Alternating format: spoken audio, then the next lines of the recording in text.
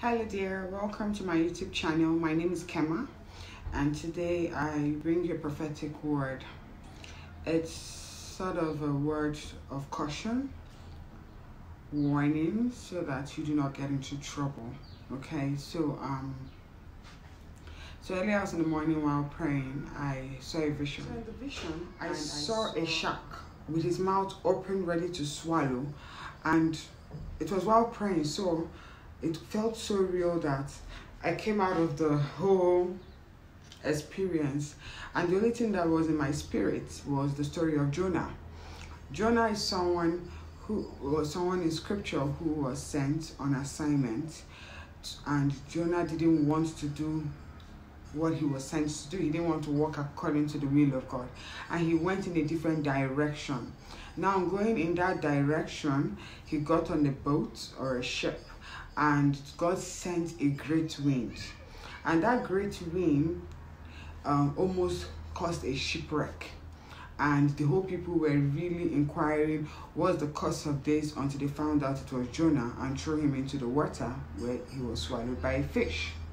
Now Jonah was in the belly of the fish, and he had to repent there after staying there for 3 days. And the fish still brought him back to his place of assignment. So the Lord is saying to me, so that is the story. And this was what the Lord said to me. He said, you know that this word is for you. He said, Jonah, be careful so that you follow God's will. If not, the fish is ready to swallow, and it is totally unnecessary, says the Lord. Just obey me. Stop being a cause of disaster to others that are in the boat with you. The delay is unnecessary. Just align and obey. This is what the Lord said to me, and this is what I want to say to you. So I just pray for you that you would align and obey.